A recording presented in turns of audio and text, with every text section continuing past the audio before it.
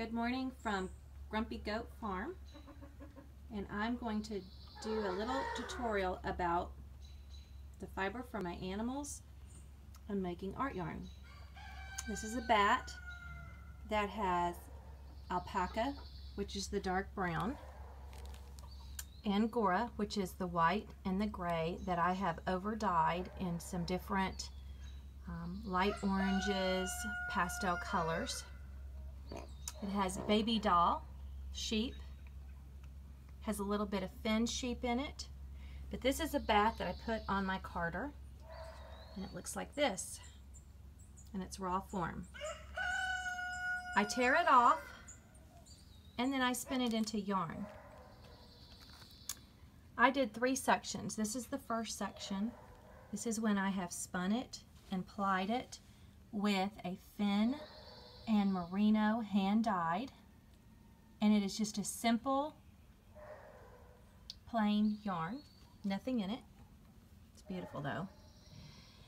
Then I took the second batch and I did a single ply. This is slightly overspun because I do have angora, and angora is slippery, it does slip out. And so as I knit with it or crochet, I haven't decided, maybe even weave, sometimes it still does undoes some of the twist. These have some antique buttons in them. I have not set the twist yet. I just took this off of the spinning wheel. See if I can get it this way. And I have some thin parts and some thick parts with this beautiful buttons in them. The third part will be this that I'm going to spin, and haven't decided how I'm going to spin it.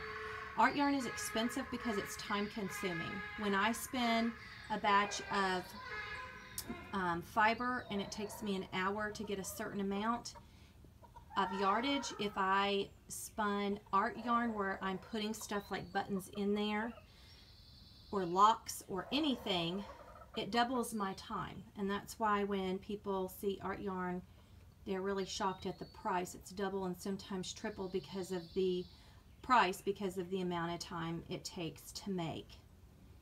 I'll have many hours in the carding, in the spinning, and also in the dyeing for these art yarns. And I'm going to probably put this on my loom and make something really beautiful out of it. I just wanted you to be able to see a basic, simple art yarn and the bat that it came from.